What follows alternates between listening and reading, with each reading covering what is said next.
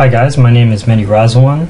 I'm a staff engineer at Saratech, and today I'll be showing you guys how to export results using Femap's data table. A little bit about us. We are a company that will help you optimize engineering solutions. For myself, I am involved in using FEA on a daily basis, and Femap is my primary tool in doing so.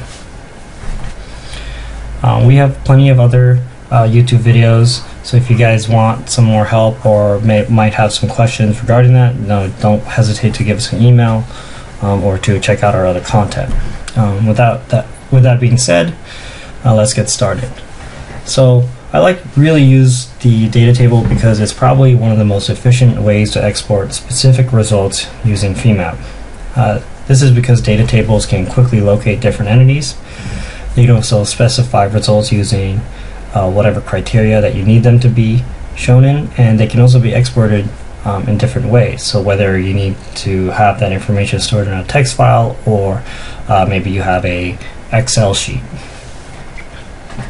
And with that being said, let me show you guys this model to show you guys this example.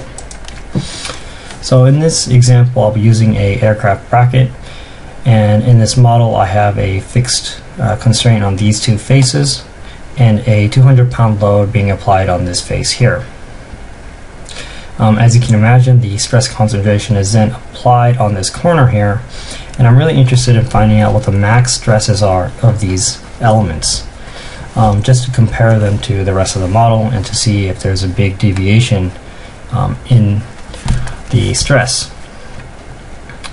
Now, the first thing I'm going to do is I'm going to go to post-processing. I want my model to be as conservative as possible, and I'm going to do that by making sure that my data conversion is set to no element averaging.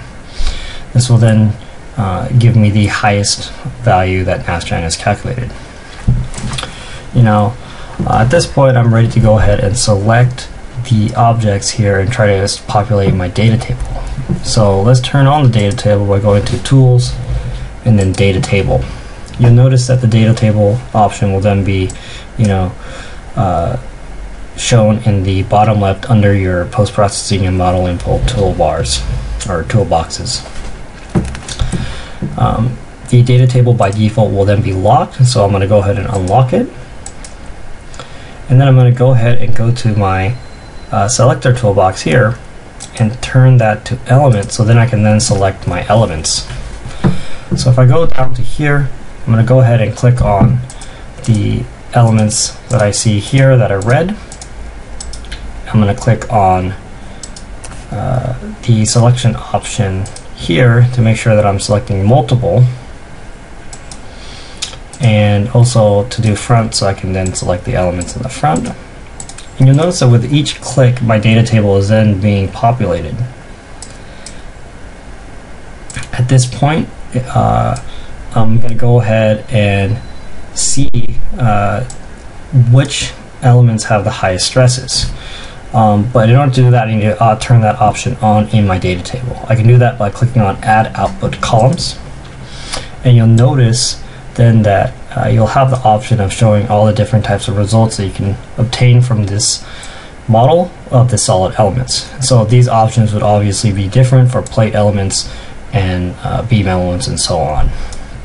I'm interested in the solid von Mises stress here, so I'm going to click that checkbox and then press OK. Notice that the data table columns are pretty populated and kind of clunky, and I don't really need most of this information. So I'm going to go ahead and click on the Update Multiple Columns option here, right next to the Save to a File option, and click on Update Multiple Columns. From this point, I'm going to quickly click the All Off option, and then I'm going to turn on the ID, the type, and then the solid von Mises stress option, and then press OK. At this point, I'll then have 3 columns that are populated, and then the elements that I'm really interested in. And with that, let's go ahead and export this information to a text file, and I can do that by either saving to a file. Let's just save that to my downloads for now. and then save that as high stress elements. And then the columns will then show up here in that text file. Or better yet, I can always copy to the clipboard, go to an Excel sheet, and then paste that information with a simple Control V, and then you'll see that the options are then laid out. That concludes the video. If you guys have any other questions, please feel free to give us a call or contact us.